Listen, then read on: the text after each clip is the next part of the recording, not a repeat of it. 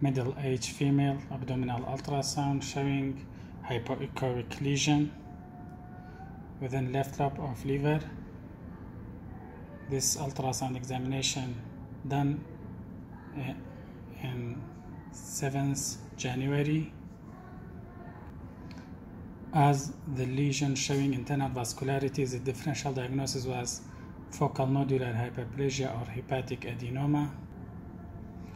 On 12th February, the case came back with the report of contrast enhanced CT of the abdomen. Also in the report of the CT, there was these two differential diagnoses of focal nodular hyperplasia or hepatic adenoma. Here we see this nice vascularity, heart-shaped vascularity of the left lobe hepatic lesion. This short clip showing the lesion and its vascularity, and here we see the vascularity in real time, heart-shaped vascularity of the hepatic lesion.